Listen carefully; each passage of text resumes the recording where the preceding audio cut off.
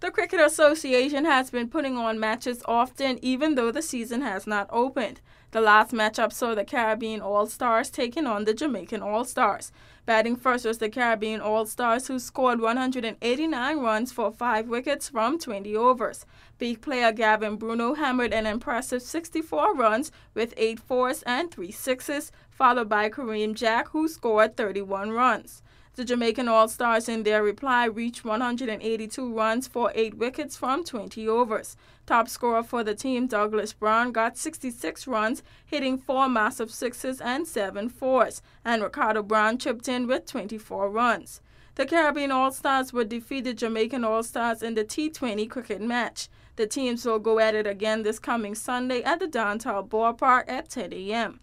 In other sports news, the national under-20 team, after competing in the first phase playoffs of the Caribbean Football Union under-20s men's qualifying competition, moved on to the second phase of the playoffs, which would take place in the U.S. Virgin Islands. Team TCI and Team USVI was tied in Game 1, which was played here in the TCI last week, and the team traveled to the U.S. Virgin Islands for Game 2 on Tuesday.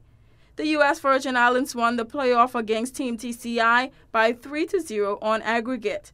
The U.S. Virgin Islands team will now join Group C of the CFU's men's under-20 qualifying tournament that will be held in Guyana on October 6th, 8th, and 10th.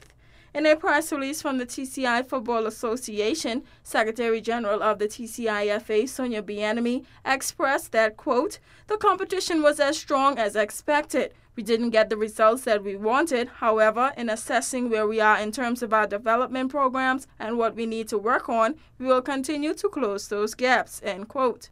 Also commenting on the national team's performance was Technical Director at the TCIFA, Matthew Green, who said, quote, "Once again, the under-20 squad has shown that they can compete credibly at international level.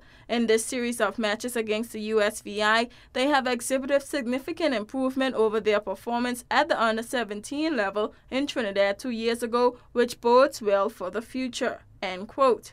Head coach for the under-20 squad, Gary Brough, who traveled with the team, said that, quote, "The game in the USVI was very evenly matched and could have gone either way. TCI dominated at times, most notably in a 20-minute first-half period, and matched the host team for most of the game. Whilst it is always disappointing to lose, we must keep the big picture in mind, and there is no doubt that this experience was another most positive step in the development of these young players, many of whom we hope and expect will progress to play for the men's national team in the not-too-distant future," end quote. The team returned home today from St. Croix, USVI. Coming up this weekend is Game 2 of the Women's Championship Series between Silverdeep and Absolute View. Number 1 seed Silverdeep is looking to bring that same energy from last game into Game 2 for another win. But team captain Paula Virgil Stubbs noted that Silverdeep is expecting Absolute View to step up in Game 2, but nonetheless, they are prepared. Well, I know they can come with blood in their eyes for the second game, but it's going to be basically the same thing when we come out here.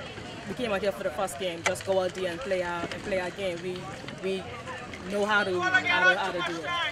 Coach of Silverdeep, Keith Cox, said that the success of the team is depending on both the player and the coach. Well, I guess, it depends on the player and the coach. You got to keep the team motivated. You got to keep pushing them. And to let them know, you're the champions, you have to defend your championship title with every ounce of energy that you have. You can't go half-stepping. You have to continue to play. And you have to keep having them up. Silverdeep and Absolute View will meet for Game 2 on Saturday at 5 p.m. at the downtown ballpark.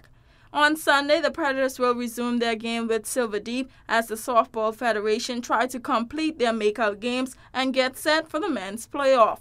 And in the evening will be the Filipino Basketball League with their weekly basketball games at the Gustavus Leiperman Sports Complex. For WIV4 Sports, I'm Tian Thomas.